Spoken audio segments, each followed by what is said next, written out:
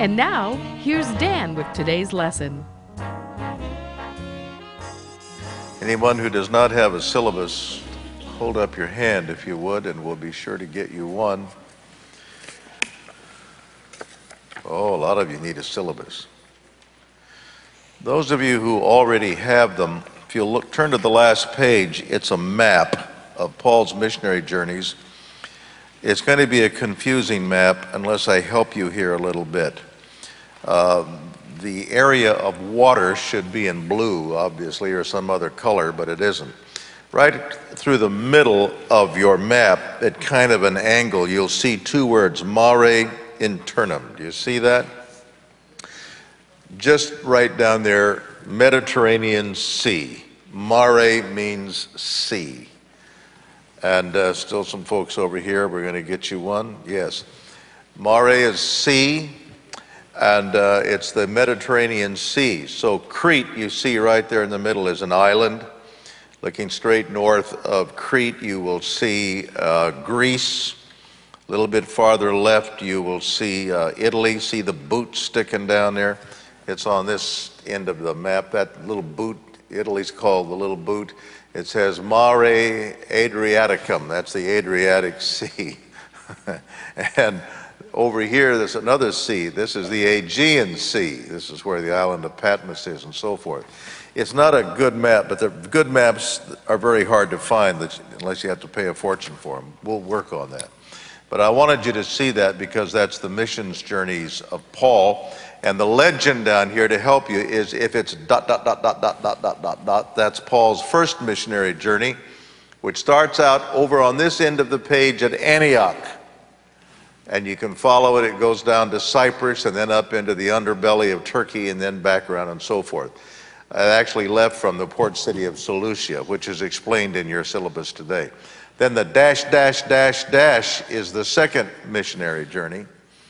The continuum line is the third missionary journey, and the heaviest line you see that goes right across the middle was his last journey on the way up to Rome to stand before Nero. I wanted to explain that to you, otherwise it's going to be a little bit confusing. A picture is worth 1,000 words. I'd rather have books with pictures in them than without. I love pictures. And I think to help get us started tonight, I'm going to take you over to Israel for about 10 minutes. It just helps. The book of Acts begins at the resurrection and the ascension of Jesus Christ. So I'm going to take you back for just a few minutes to Jerusalem. Jerusalem has two parts to it. The new city, which is just as modern as Fort Myers, really, just about. And then there's the old city that's contained inside the great walls. Those are not the original walls. They're somewhat built on the site of the old ones, except for the south end. But the walls you see now are about 500 years old and were built by the great Turk Suleiman back in the 15th century. But it's so reminiscent of what it was in Jesus' day. There are 8 gates into those old walls that go into the old city. 7 of those gates are open. You can go into them. The 8th gate, which is the eastern gate, the beautiful eastern gate, is not open because it's full of cement. As I've told you before, when the Turks took over Palestine hundreds of years ago, they were determined that Jesus, the Messiah, would not come back as Zechariah said he would. He is not going to do it, and we'll stop him. He thinks he's going to come down on the Mount of Olives and come traipsing through the eastern gate. That ain't going to happen, they said. So they filled that gate full of cement, which will really stop Jesus when he comes back. But as we open up this little video tonight, we're going to be inside the old walls. I mentioned on here that when you're in the new part of the city, it's like being in any city in the world. Once you go through one of those 7 open gates, you go back in time 2,000 years. And we're going to start on the Via Dolorosa. We're going to go into the old forum where Pilate used to hold court.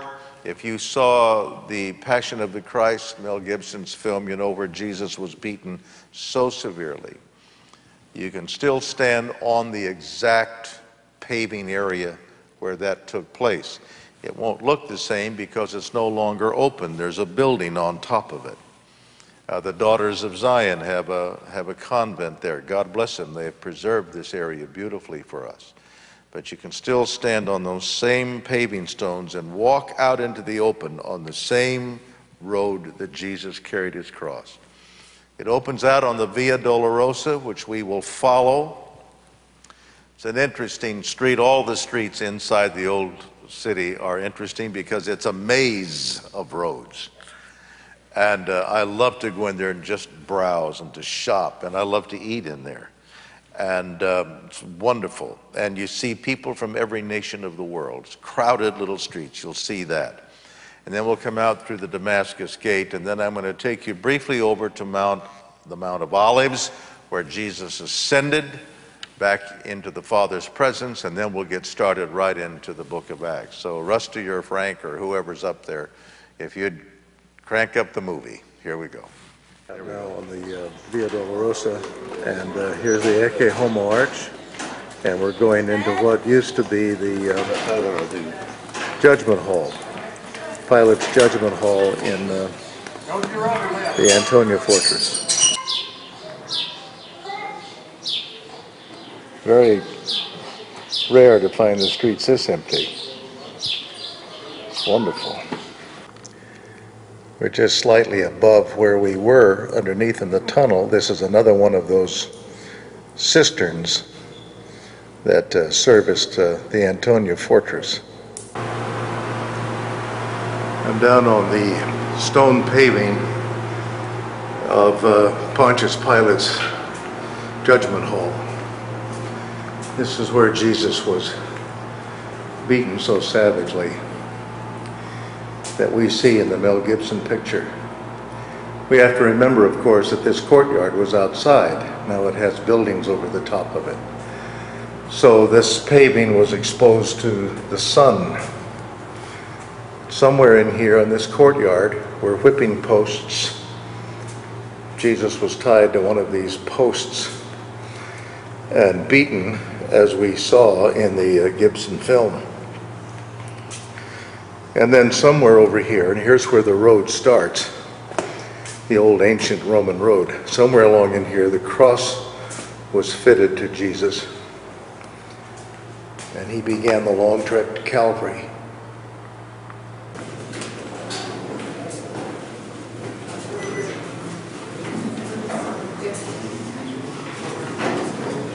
This is the old street that leads out of Pilate's Judgment Hall. And here's this beautiful mosaic art of Jesus taking the cross.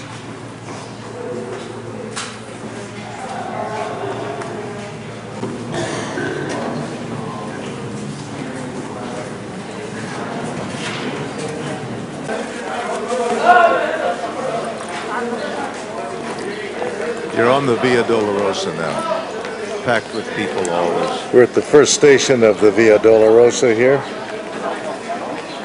having just come out of the lithostratus, the paving of the Antonia Fortress. These are what we call the border police. They belong to the police, but they are something between military and police. They are highly trained to deal with situations. You get every kind of a sound in the world, every kind of a language you can imagine. I cannot provide the aromas for you on this video, but for the most part, they're pretty good.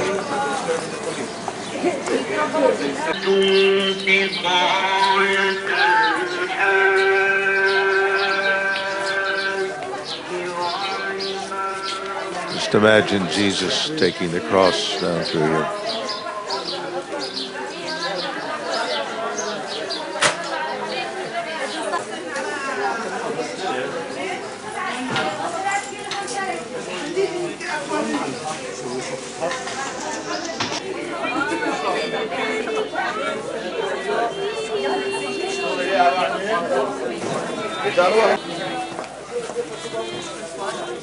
I think so.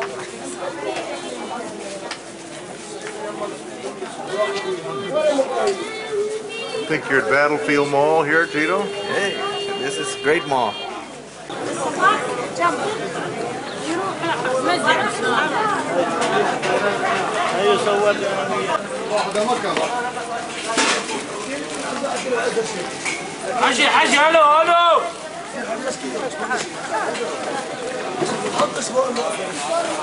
This is the backside of the Damascus Gate.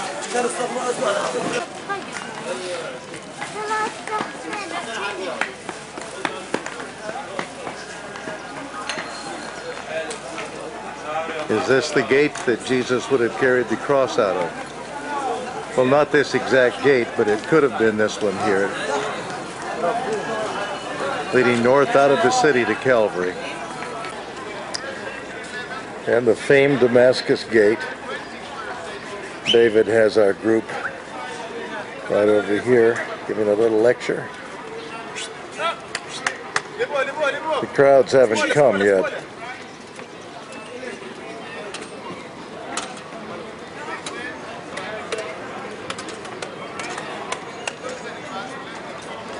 When you go through that gate, you go back 2,000 years in time.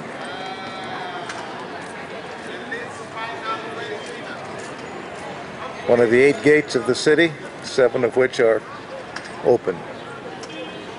The Damascus Gate. If Jesus came out of this area, this gate, Calvary is just right over there, between those 2 buildings. It's now Wednesday morning, and our first full day of touring here in Israel. Darlene's going to rest up today. She's kind of tired from last night. And our folks are gathered for their first full day of touring as soon as the bus comes. We're at our beautiful Sheraton Moriah here in Jerusalem. Folks eagerly awaiting the arrival of the bus. Look at these people, they're all ready to go. Here comes Igal. Our wheels have arrived.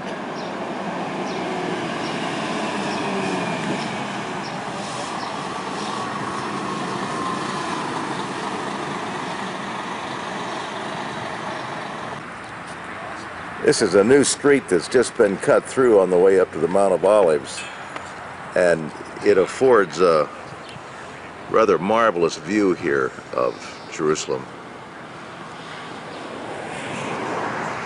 The old Hyatt Hotel is just behind me over there.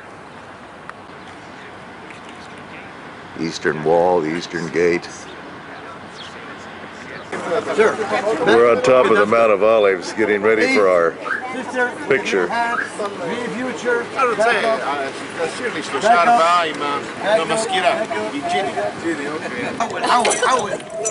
This is my friend Ali and his camel. His old camel, Kojak, died. The one we used on Byline. So there she goes.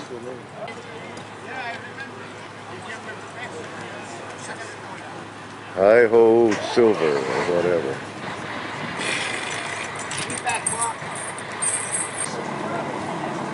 There is Pastor Dan getting on the camel. He's ready to take the trip. Yay! There he goes. There he goes, Pastor Dan. With Ali and the camel. Kojak.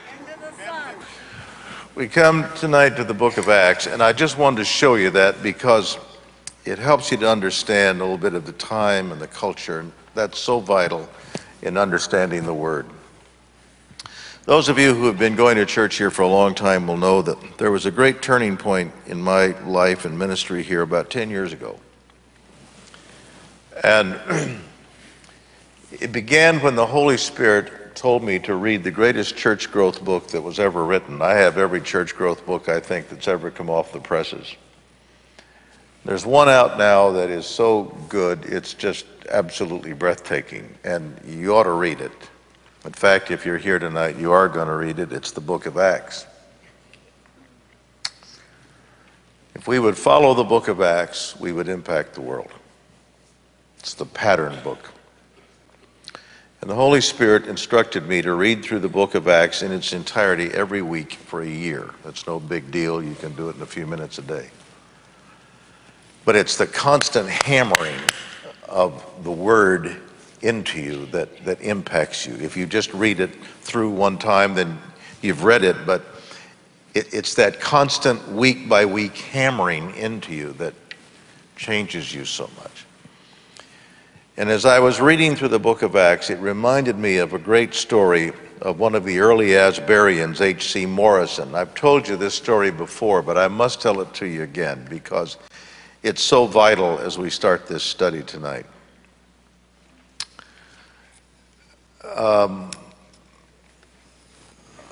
H.C. Morrison grew up as a little kid, a rural kid. His parents had no money.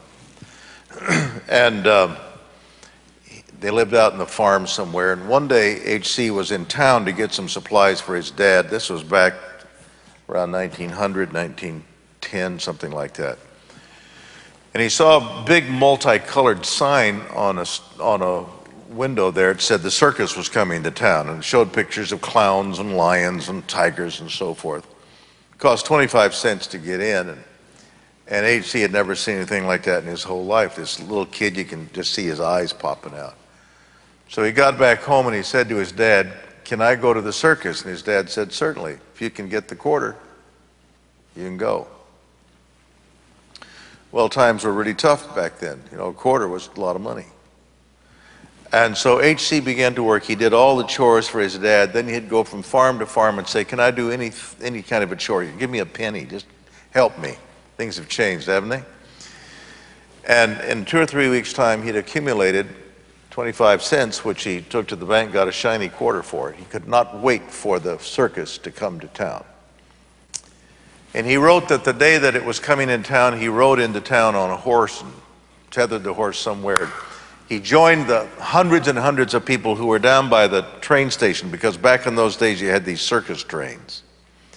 And way down the track they could see that train coming in, laboring into the depot, just chugging away in this black smoke going into the sky. And it pulled in with screeching brakes, and people were so excited. And one by one, the various boxcars started to open, and boy, out came clowns. Oh, were they funny? And H.C. just laughed, and pretty soon they started to unload the elephants. He'd never seen an elephant. Here come great big old elephants, trunk to tail. Wow! Then they unloaded these huge crates that had cages in them with lions and orangutans and gorillas and leopards. And here came all the acrobats and the band, little band of 4 or 5 guys starting to play da da da da da da, and the people, it was so exciting. And H.C. said on both sides of the street people lined up, and here comes the circus, and the acrobats were doing stuff, and the tumblers and the lions were roaring, and the elephants just making a mess. And he said it was incredible. He said, "I was so glad I'd worked for that quarter." And then it was over, and they all disappeared in the big tent down at the end of the street. And it dawned on me I hadn't paid my quarter to anybody, and I said to a man next to me, "Who do I pay?" And the man said, "I'll take your quarter." And he took my quarter, and I went home. I told my dad all about it. It was so exciting. It was years later when somebody explained to me, I'd never seen the circus at all. All I'd ever seen was a parade. And as I read through the book of Acts week after week for a solid year, that story came back to me so strongly. I've been in Pentecost all my life, and I've seen some wonderful things. But when you read the book of Acts and you understand that that is the pattern book, that is the historic pattern book for the church, it hits me like a ton of bricks. I haven't seen the main event yet. I've only seen the parade. I really believe with all of my heart that First Assembly is well on its way to going through the flaps of that tent. I really believe it. I believe our direction is right. I believe our motivation is right. Because we don't follow some other resource. We follow what the book says. The book of Acts is the story of two cities. It's the story of Jerusalem and it's the story of Antioch. It's the story of two disciples, Peter and Paul. It's the story of two churches, the church at Jerusalem and the church at Antioch. The church at Jerusalem wasn't worth the powder to blow it up. It was the church at Antioch that shook the whole world. It was out of the church at Antioch where Barnabas, one of the great unsung heroes of the faith, pastored for so many years. It was out of that church that this young associate guy, whom the church had cast off and sent him back to Turkey, a guy named Saul of Tarsus, Barnabas saw in him the genius that he was and began to nurture him. He becomes Paul the Apostle. And then we read that the Holy Spirit comes into a service in that first assembly there in Antioch one day and separated Barnabas and Paul, and they become the first missionaries ever known to the human race, following what Jesus had told them to do decades earlier: go into all the world and preach the gospel to every creature. Everybody on TV today, and Christian TV, wants to say, we got a new message for you, a new revelation. I don't believe that. But I believe what Reinhard Bonnke said to us the other day. God has told us to take the gospel to the whole world. He's told us that over and over again, and he's just probably not going to say anything else to us until we do that. And I believe that with all of my heart. The book of Acts gets you pointed in the right direction again. The book of Acts gets you to see the right picture of what it should be. I was talking to our missionary, Stender, before the service. Been itinerating for a year. 20% of his budget is in. What in the world kind of Pentecostal churches has he gone to? Harvest means Pentecost. Pentecost means harvest. For a missionary in the assemblies of God to itinerate with all of his heart for a year in harvest-minded Pentecostal, we're the book of Acts, we're Pentecostal. I don't believe it. And why do these missionaries have to struggle so hard? I'm not sure if this is anointing or irritation. Yeah, both. Let's take a look at page 1. The book of Acts, line 7, is the pattern book for the church. This is what we're supposed to be. It's the story of Pentecost, the harvest. It's the history of the early church, without which we would know precious little about Paul or why he wrote the epistles. If you read Corinthians and we didn't have the book of Acts, you'd have no comprehension why Paul was even writing to those people.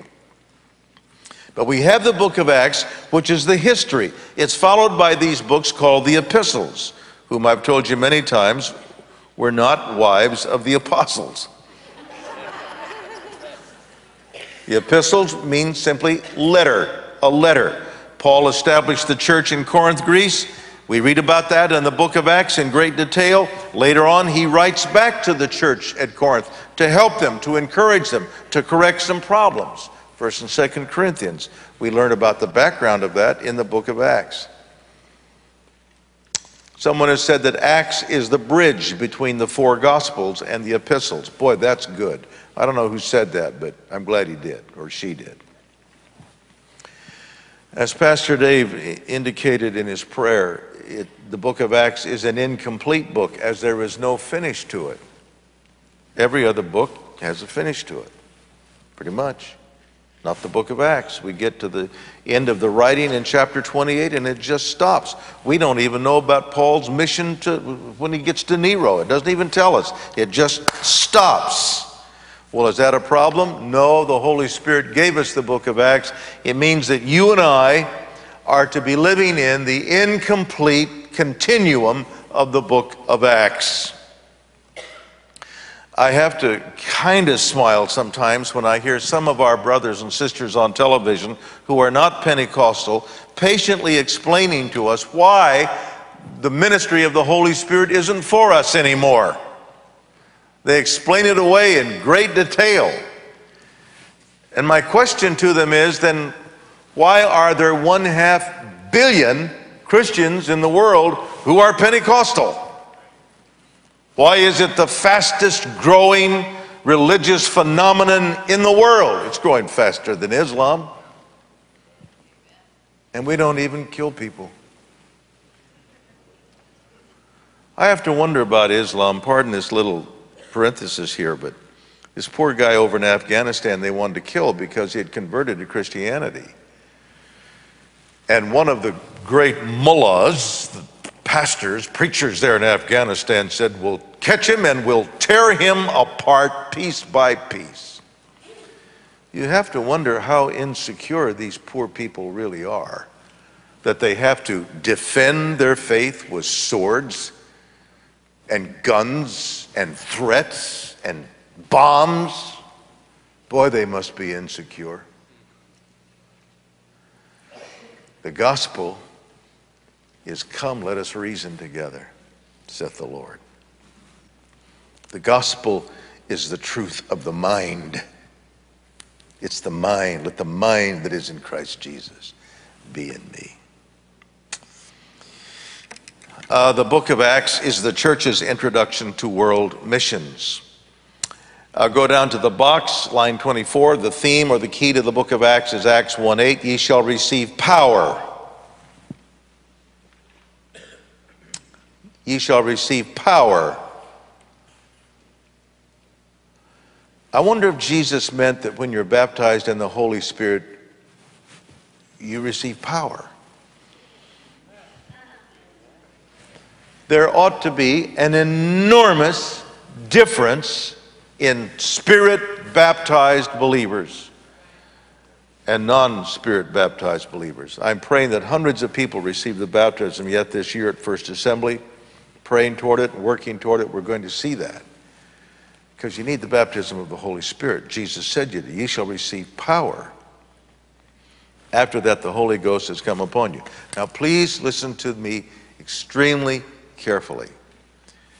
In the Assemblies of God, we have 16 doctrines of faith. I believe in them passionately, fully, to the complete extent. The way we emphasize them sometimes, I think, gets off track. When you are baptized in the Holy Spirit, the first physical, say physical, evidence of the baptism is speaking in other tongues.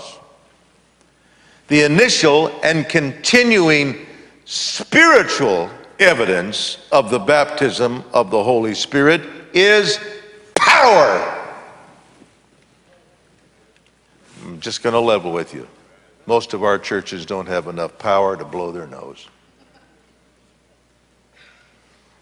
And yet they claim so much.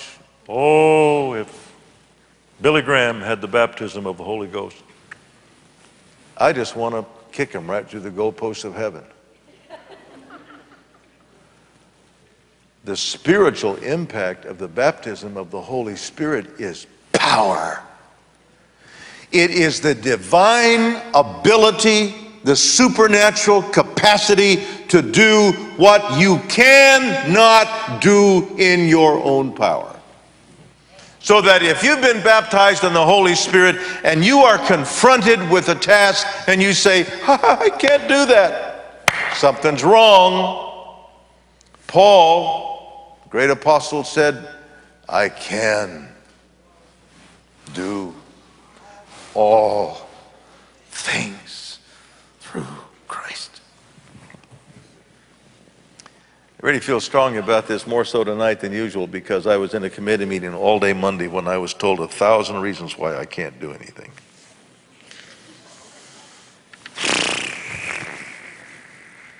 I'm not that saved to go to those meetings. My Baptist brethren can go because they're eternally secure. I ain't.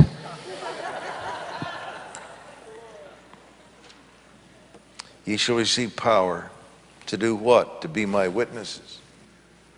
Being a witness is not something you learn. God bless those who subscribe to the 4 spiritual laws and the Roman road and all of those little tools, but that's not what impacts anybody. Do you think when you approach somebody who's not saved and you pull out one of these tools, Satan says, oh, we're dead with this guy. He knows the Roman road. What scares the wits out of the devil is the empowering presence of the Holy Spirit in you that causes out of your innermost being to flow rivers of living water, so that you are really communicating with that person one-on-one, not reciting something you learned in class somewhere. The great joy of witnessing. I've been on planes and I'm not good on planes because I sleep. I go to the only place in the world where I can really sleep is an airplane. And the Holy Spirit will wake me up and say, I want you to witness to somebody. And then the door will open. You don't have to jam it open. Just be alert. Just be listening. And you walk through that door. It's not something you even are prepared to do. The Holy Spirit says, here's this person. Witness to this person. And the doors are there, and you begin to relate. You listen. Good witnesses are, first of all, great listeners. Great listeners and responders. The Holy Spirit enables us to respond to that person. And sometimes it takes on a supernatural element that's scary. I sat down, oh dear Jesus, I sat down with a guy one day in a plane. This guy was huge. He's about 6'4". I mean, he worked out with the weights, this guy, and wore the kind of a shirt that showed you that he did. And I didn't pay much attention to him. I read a little book, and I'm starting to go to sleep. And the Holy Spirit woke me up, and we started talking. He says, what do you do for a living? I said, I'm a pastor of a church. Oh, he said, I need to talk to you. He said, I have a problem. And the Holy Spirit had me say to this guy, yeah, I know you do. You're gay. Don't ever say that to him.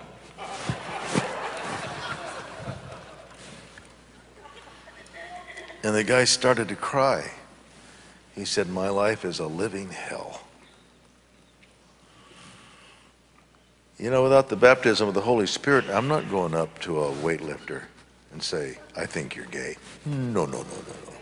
My mama did not raise a moron.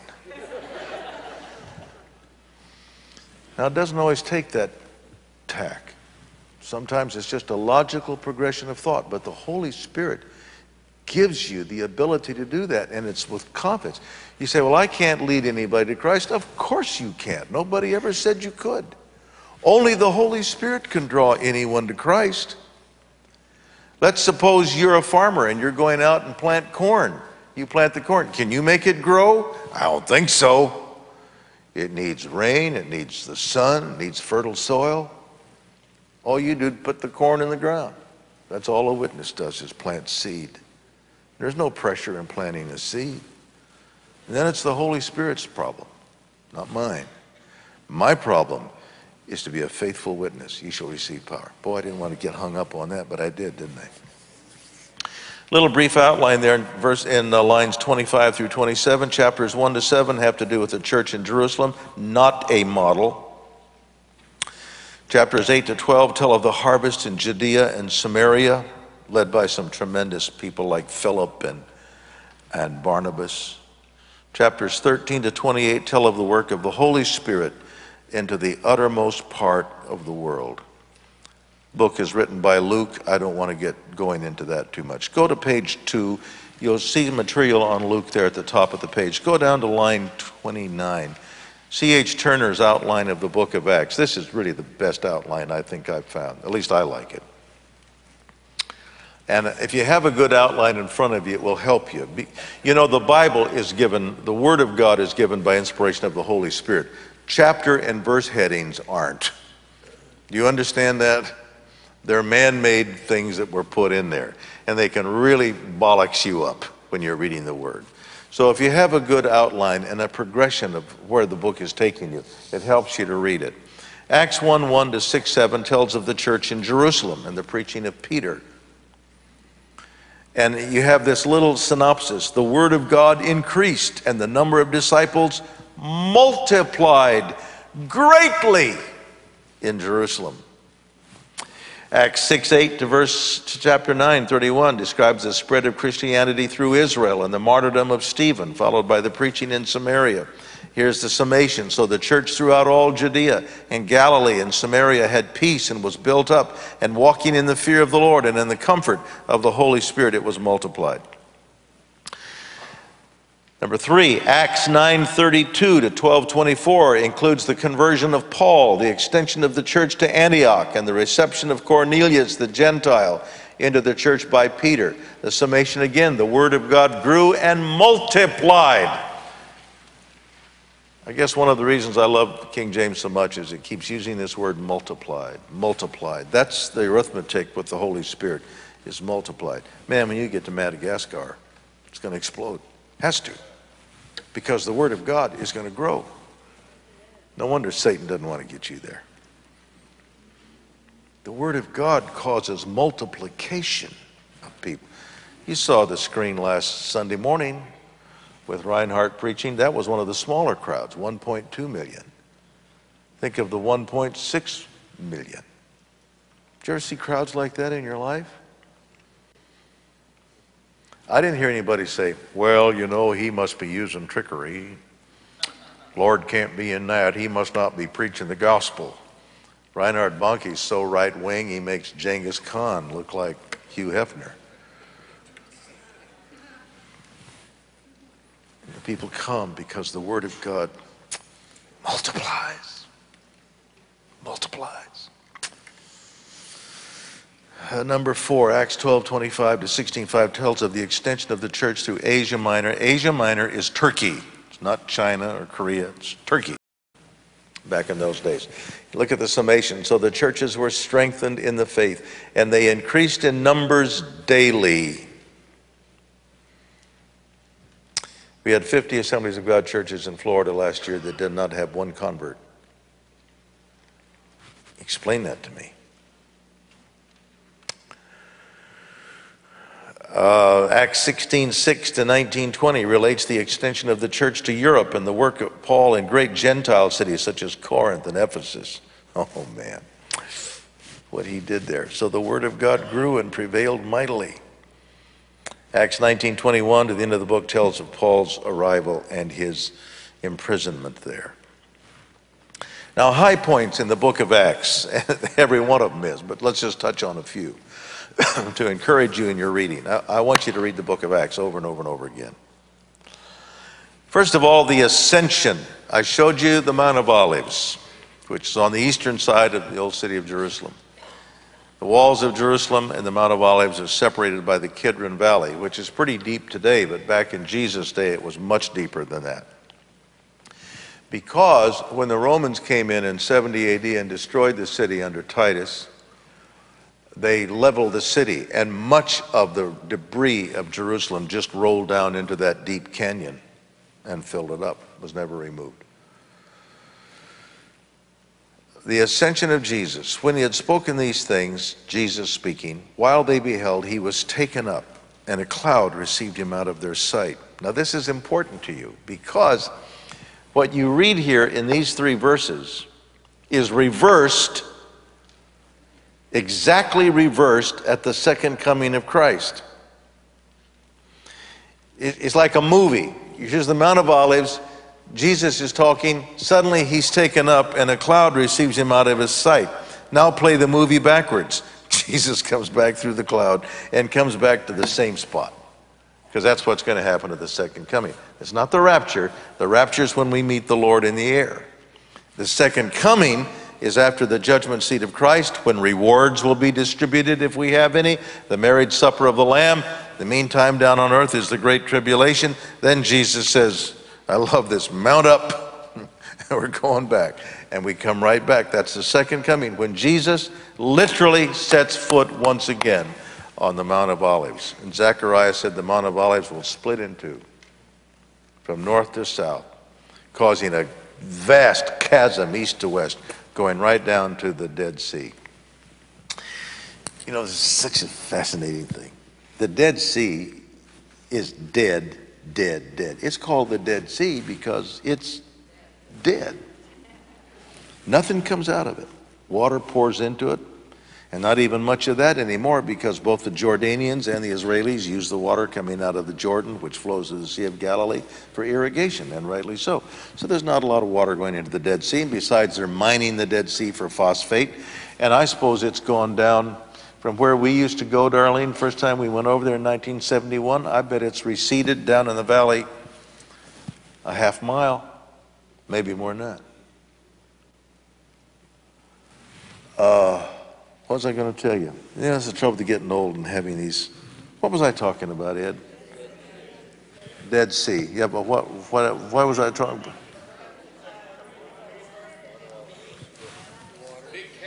Oh, that's it. Thank you. Senior moment. I get, my mind is going in so many ways. The Dead Sea is dead.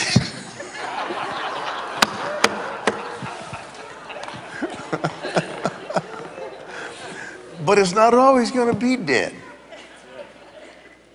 Ezekiel talks about the time when the Dead Sea will come to life. The same fish you would catch in the Mediterranean Sea, you would now catch in the Dead Sea. There are no fish in the Dead Sea. So there's going to be some kind of a connector there. And now we read in Zechariah that when Jesus comes, the second coming, just the reverse of Acts 1 here, rewind the film, come back down through the clouds, it comes right back to the same spot on the Mount of Olives. It splits in two, north to south, so that from east to west there's this chasm. So that for the first time, Jerusalem becomes a port city because it'll be on the Dead Sea. It'll have access to the Dead Sea, which is going to be connected. And if it hadn't been for the Intifada, it already would be, by the Dead Med Canal. You know where they were going to connect the Dead Med Canal? At En-Gedi. So what?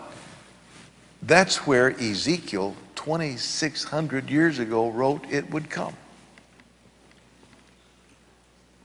Man, you think this book isn't divine? That kind of pinpoint prophetic truth.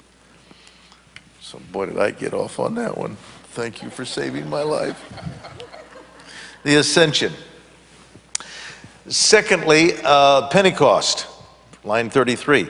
Acts 2, 1-4. When the day of Pentecost was fully come, they were all with one accord in one place. That place was on Mount Zion, on the south end of Jerusalem. They were in the home of John Mark.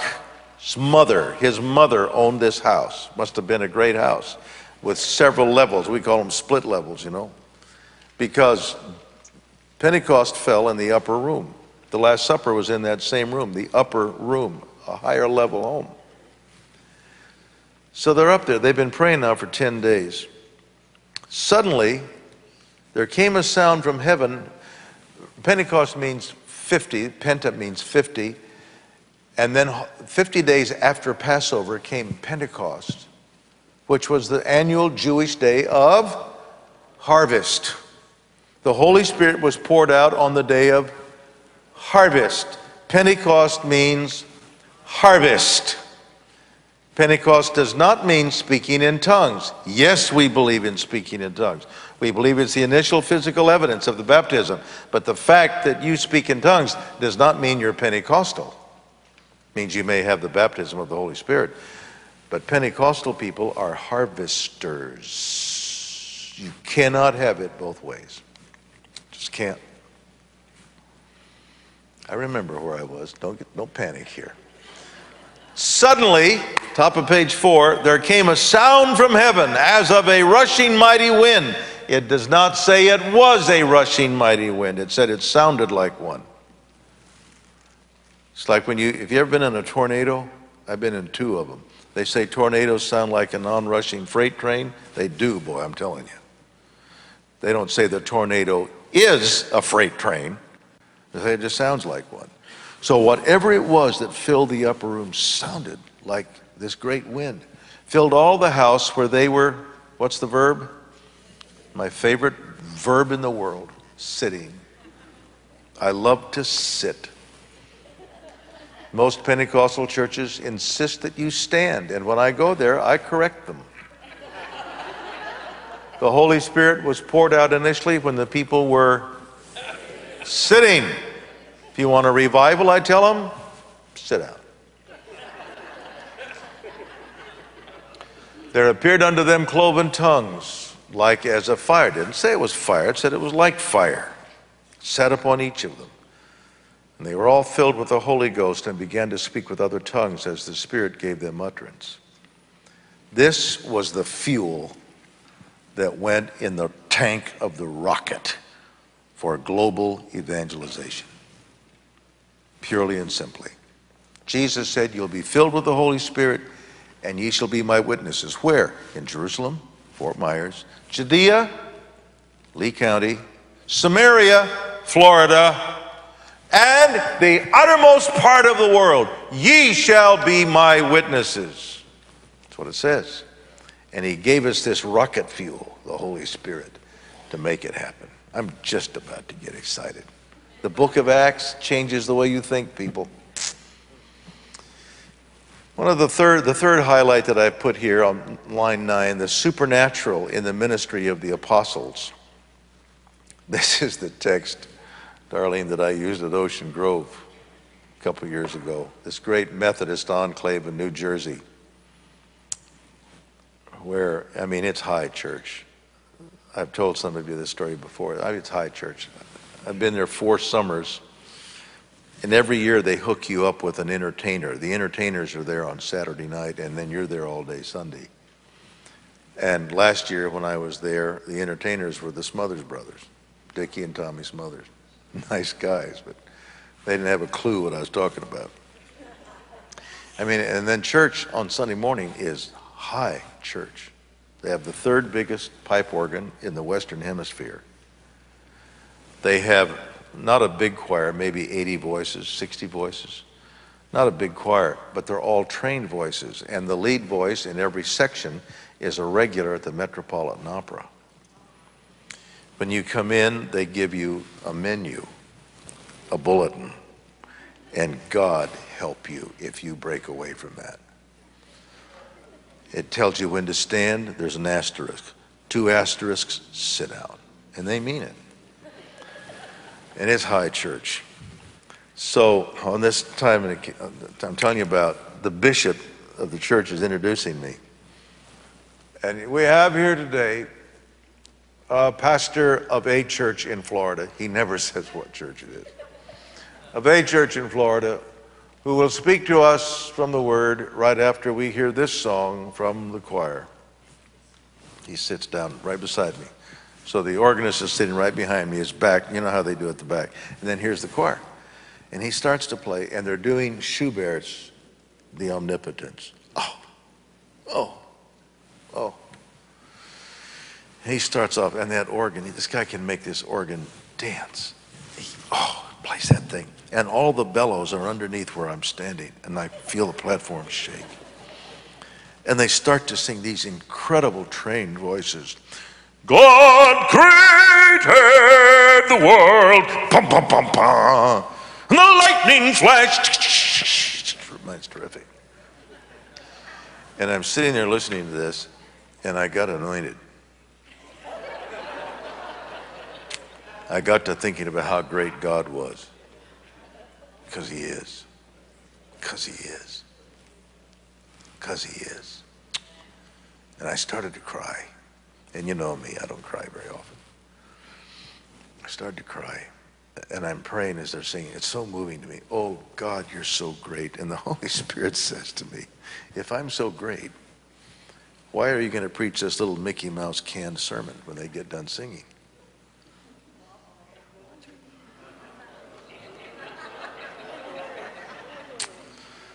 And I remember saying, well,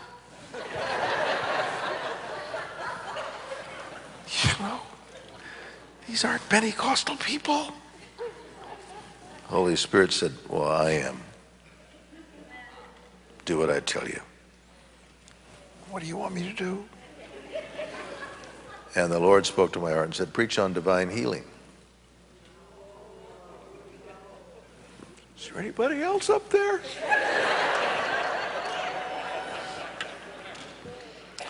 And I remember praying, Lord, I don't even have a sermon on divine healing, that I can just, Lord said, I know. You just get up there and I'll take it from there. I've never done that in my life. I know there are a lot of young Pentecostal guys that just get up there and open your mouth and the Lord will fill it. Only if he's in the baloney business. Study to show yourself. You never go in the pulpit unprepared. Never. Except this time. So they finish singing, and they never applaud. I mean, it's so quiet in there. The dead are happy in there. If the rapture takes place, they're out of there. The dead in Christ rise first. So it's absolute silence, and I got up, and I said, that song has moved me to my toes because God is so great. See, this is this power of Acts 2:4, that out of your innermost being will flow rivers. And I said, while they have been ministering to you in song, the Holy Spirit's been ministering to me and told me to preach to you this morning about divine healing. And behind me, the bishop goes, ugh. I said, I'm not going to preach to you very long. Maybe 15 minutes, and I'm going to do something I've never done in my whole life. Ever. Don't think I've ever done it since. I'm going to have a healing line. And the bishop's going,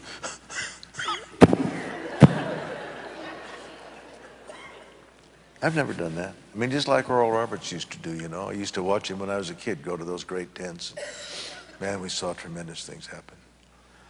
And this was the text, Acts chapter 5, verse 12. It's on page 4, line 12. And by the hands of the apostles were many signs and wonders wrought among the people.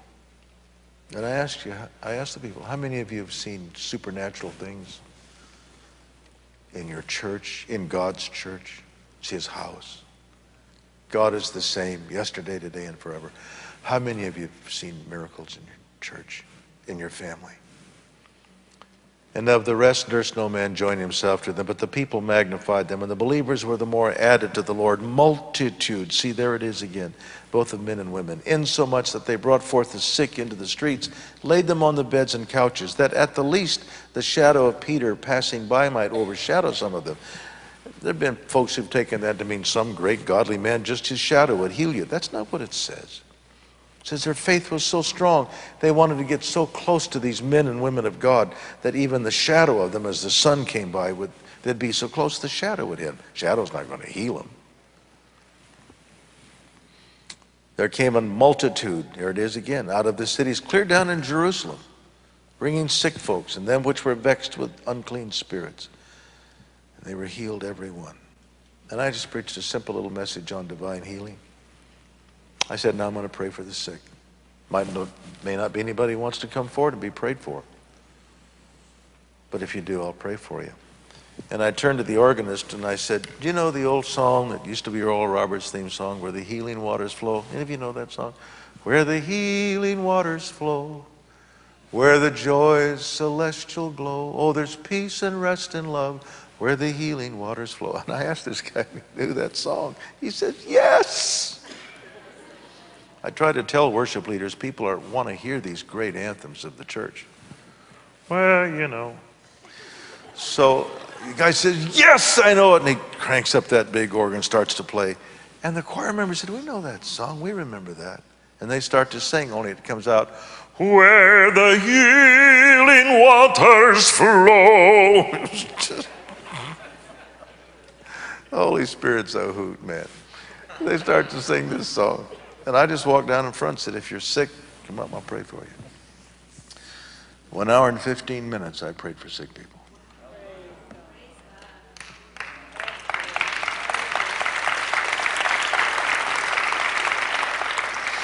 And I told you that that one of the ladies came forward and she said, I'm having my leg amputated Tuesday. I have a massive cancer on the back of my leg. Pray for me. I prayed for her. And she turned around, no big theatrics. You know, I can't do like Benny Hinn. Touch! Wish I could. Wish I could throw something, they just fall down. Nobody falls down when I pray for them. And I just prayed for her, and she turned around, walked down this aisle, and she got back about halfway, and she turned around screaming. She touched her leg, and she said, that growth is gone.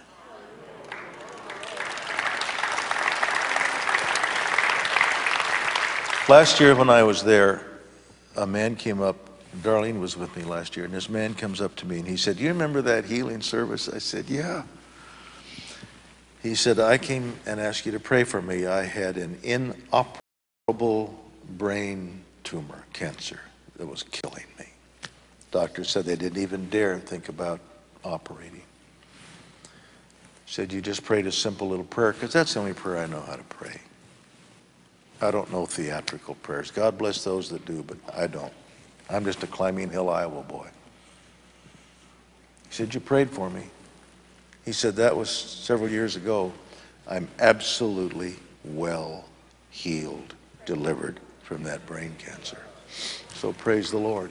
Praise the Lord. Praise the Lord. So that's number 5, the supernatural in the ministry. Then get down to line 25, number 4, the first martyr and major persecution of the church starts. That was, of course, Stephen. And moving over to page 5, that persecution, Satan is not, don't underestimate him, but for goodness sakes, don't overestimate him. He is not divine. He is not the great arch enemy of God. God says, and he goes spinning into space. We're not even talking about the same thing. Satan is not divine. He is a created being. God created him as an angel. He proved false. But he doesn't have all of these powers. Have you seen the, what's the movie where they delivered the devil out of The Exorcist? Have you seen The Exorcist? Where they head spun around and they spit green pea soup out. Good grief, no. Do you feel the presence of Satan in this place? No. But don't underestimate him either. But don't overestimate him. Satan is not clever. And this passage right here, passage Acts 11, no, that's not it. Where'd it go? Back up to page 4 there. Acts 7, 54 to verse 60 is the persecution and the martyrdom of Stephen. Stupid, stupid, stupid. Because what the persecution did was fan out these spirit-filled saints. No longer are they harbored inside Jerusalem. All of a sudden now, they're up north. They're in Phoenicia. They're in Lebanon. All of a sudden now they're over here in Cyprus. All of a sudden now they're fanning down into Alexandria, Egypt, and every place they go, they take the fire of God with them. So the persecution, which Satan meant to destroy Christianity, fanned the flame. And Stephen's the first missionary to die. And I'll have to wrap this up with page 5, the conversion of Paul. One of the things that I love to do when we take trips to Israel, such as we'll do, Lord willing, in a couple months again, we'll take the folks up on Mount Hermon, which is the great mountain in the north part of Israel that separates Egypt from Lebanon, as it separates Israel from Lebanon and Syria. It's a high mountain. It's about 9,600 feet high, which for the Middle East is a high mountain. Much of the year it's got snow on it. The snows melt, they form rivulets down Mount Hermon, and they form the tributary for the Jordan River. That's where you get started. So we like to go up there. It's fun. And on a clear day, see, there goes that 5-second thing again. On a clear day, you can see forever and ever. That's terrible. It's terrible. on a clear day, you can see the outskirts of Damascus, Syria.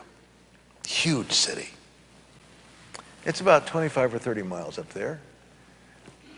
And we stand there on this plateau at maybe 7,000, 8,000 feet, and you look out over this prairie, and there's the outskirts to Damascus. And cutting right through the fields is a road. It bypasses a couple little towns. And this road makes its way all the way down to the east of where we're standing. Then it curves back into the south and goes all the way down to Jerusalem. It's the Damascus Road. And that's the road Paul was on. Saul. Breathing out threatenings. Look at that first verse.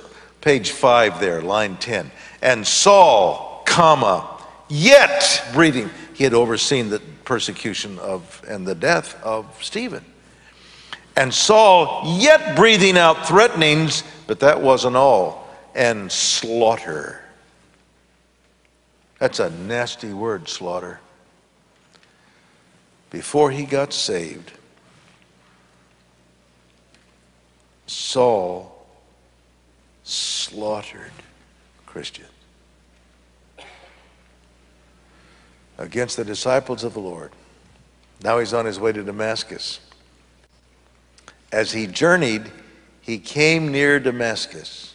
How many of you think he fell off his horse when the light hit? Good.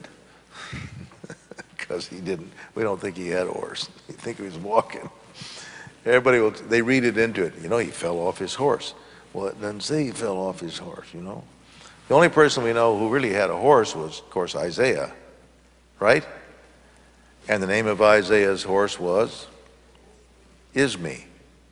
Many times he said, "Woe is me." Just want to see if you're listening.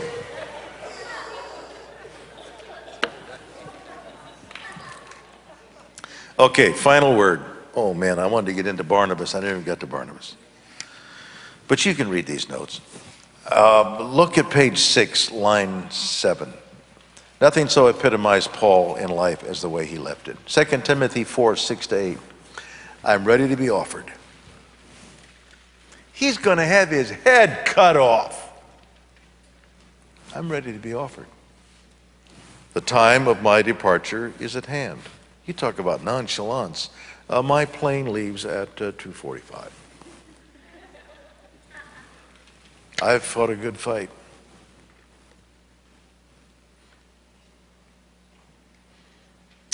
See, a lot of people stop fighting before they die. Don't stop.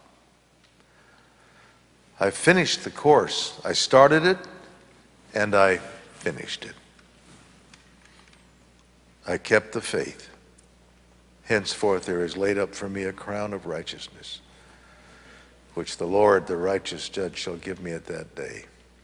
Not to me only, but unto all those that love his appearing. That's going to be at the judgment seat of Christ. You might want to write in your margin 1 Corinthians 3.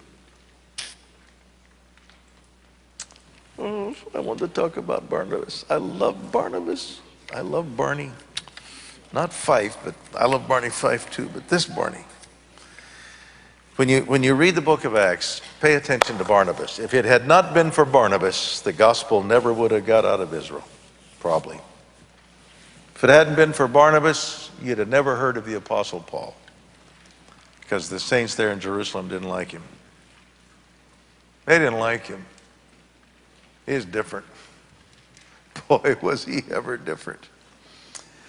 If you can get it, go get online and go to eBay or someplace, or maybe you can get it at Blockbuster or Best Buy or Circuit City or somewhere in the video department. About 25 years ago, CBS did a series, a mini-series called Peter and Paul. And it's beyond brilliant. Get it if you can. It's faithful to the Word. The production is immaculate, and it'll make the book of Acts come alive. Peter and Paul. I know it's out in DVD if you can just find it and get it or order it from somebody. But you need to see that. That's incredible. I'm sorry I kept you so late. Let's stand.